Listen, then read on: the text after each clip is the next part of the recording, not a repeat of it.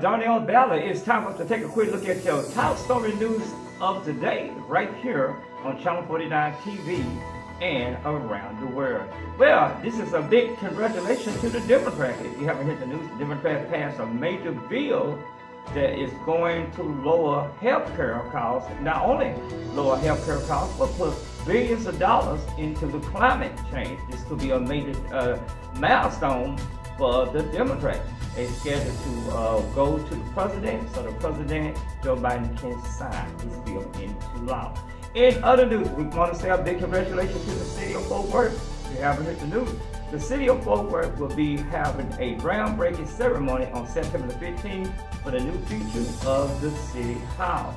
It won't be completed until the first early part of 2024. We'll keep it abreast as we get more details about that. In other news, well, should we be saying a big congratulations to Wendy Williams for getting married, or should we just be wondering to our mind if she really get married? According to her publicist and her team, they said that there's no truth to that.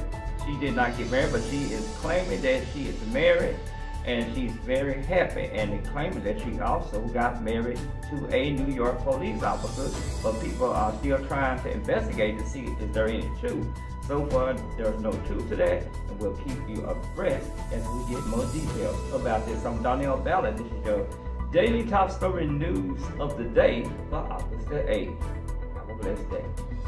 3, 2,